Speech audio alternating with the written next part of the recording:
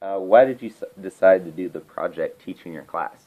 Well, I kind of decided and I kind of didn't because my teacher brought it up and she was talking about me and Jordan and how we could do a project on like showing the kids in the class like what junior counselor and mentor means and like NHRI and what that is. Alright, so what did you teach your class? The two that I did was I did mentor and relationship, and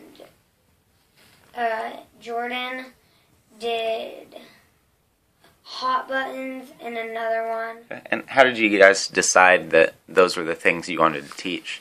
We tried to teach them because we thought that those were things that they didn't know about, and if we taught them it, then they would like pass it on and tell their friends,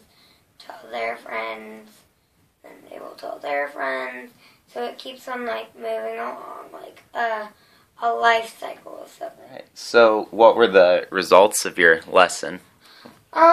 They were pretty good, but it was kind of hard because me and Jordan were like running around using both of our hands, and it was just kind of crazy. And now I know how my teacher feels because we kind of had to multitask because we only had 15 minutes to teach all of it, and we had a test, and we had those 2 sheets of paper to teach. So we were kind of multitasking by, like, some people were still taking the test, and some people were already on looking at the lesson and stuff. And then do you think the kids you taught learned a lot about NHRI? Yeah, because I feel like we're the only ones that know a lot about it.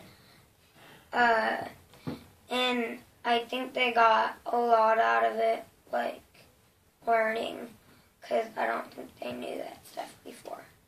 I'm Jordan, and I did this little thing with my class, and we wanted to teach them about what an NHRI was, and we teach them the things that we've learned. We talked about like leadership, hot buttons, relationship, tons of things that we've learned. We did a little pre-test for them, and they had to figure it out, and we had a little challenge on the back, and the answer was correct of a person you can trust. And we even got to teach our teacher something, and usually our teacher is the one who's teaching us.